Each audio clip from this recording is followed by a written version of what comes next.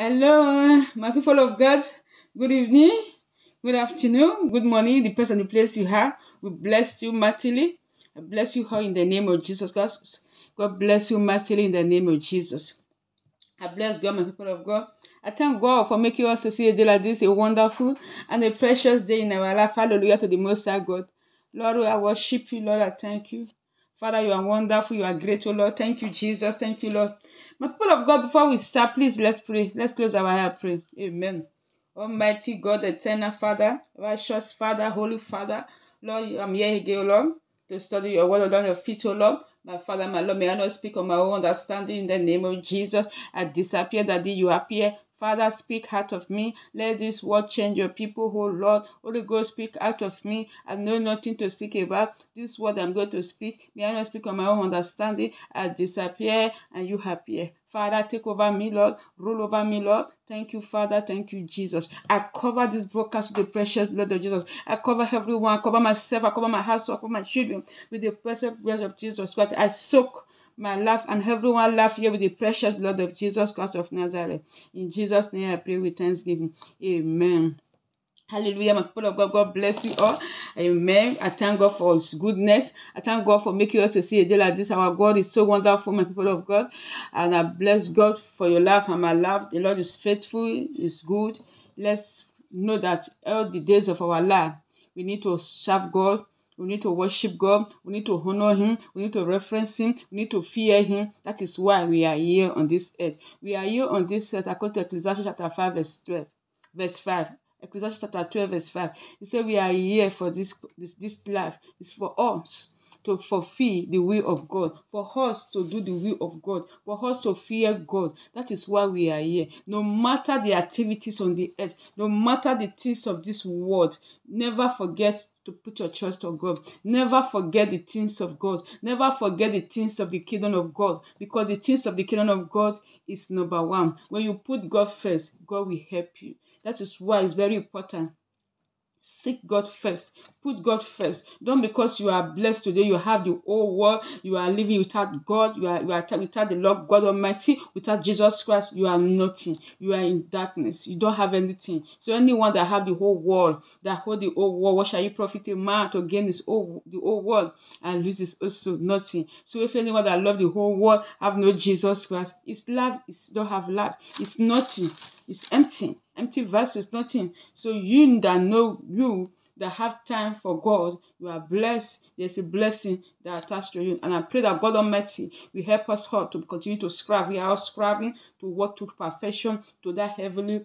We are going to heaven. All of us, we are going to heaven. That is why we are here on this earth to fear God, to serve God. Although not only heaven, but God Almighty is the one that created us, our maker. We need to fear Him, number one. We need to put Him in first. When you serve God well, with your whole heart, with your whole mind, with your whole soul, with your whole spirit, with your body, heaven is for you. You will make heaven. That is our last gain. That is our last goal. That is our last place we are going. We have to go to heaven. Heaven is made for the children of God. So my people of God, what am I trying to say today? Never let the things of this world forsake you. Your job, whatsoever you are doing, you say, no, this thing is too hard for, it's too much, I cannot. No, you continue to serve God. You continue to, it's God that give you that strength. That things that you are doing, whatsoever activities that you are doing on this earth, God is the one that give you the strength. So you have to ask the Lord to strengthen you, to empower you to overcome the things around you.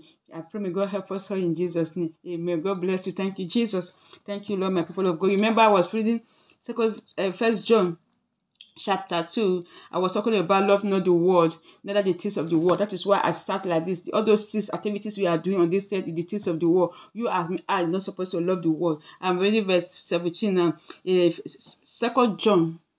First John chapter 2, verse 17. It said, and the word passeth away. Just my people of world. The things of this world will pass away. The word passeth away. The word passeth away. But and the loss thereof. Yes, everything that is on this earth will pass away. The loss out of this earth. This says the world is so beautiful, it's so wonderful. I cannot know. People love the things of the world because of the beauty. So it will pass away. Hallelujah. The things of this world will pass away. Say the lust thereof will pass away. All the lust of all those things will pass away. After death is judgment. Hebrews chapter 9 verse 27. After death is judgment. All those things we are fasting for, people are fasting for, it will pass away. When death take place or rapture take place, it is over. You will not take anything to anywhere. So you need to save your soul. You need to feed your soul. You need to help your soul. You need to let your soul know. Help your soul so that your soul will make heaven. Your body, your flesh will live here. But your soul is the one that is going to stand on the judgment day. So I pray may God help us in Jesus' name. Say, but he that doeth the will of God abideth forever. Hallelujah. He that doeth the will of God, you and I doing the will of God, it abideth forever, eternity. Everlasting. You that do the will of God, you that abide, that do the will of God, that do the things of God, that seek for the things of God, that hunger for the things of God, that hunger for holiness and righteousness, that said, no, I must serve God with all my heart. I must love God. I must do the will of God. No matter the circumstances, God is my number one. God is my all. Those people, we have the word of God say they will abide forever. Hallelujah. You can see that the things of this world, look at this very powerful verses, verse of say, and the word, he said, and the word passeth away, and the loss of thereof, this building, this mansion, this the word is beautiful, but the Bible says will pass away. All those things will pass away, but those that do the will of God, those that do the things of God, they will abide forever. They will see the Lord. They will make heaven. Oh, hallelujah, hallelujah, hallelujah. I pray may that be your portion and be my portion in the name of Jesus. May it be our family portion to see the Lord at the last day, to see heaven, to see the King of Kings, to see our Maker. The reason why we are on this earth, the reason why we are breathing on this earth, on the last day we will see Him. I pray may God give us this grace to end well, to do well in the name of Jesus Christ. We will not end it halfway. Our family, our loved one will not end it halfway. I also pray for the body of Christ, the church of God. I pray may God continue to strengthen hope, power there. They will not end it halfway. All Christians must make heaven in the name of Jesus Christ. I pray so in Jesus' name. God bless you all.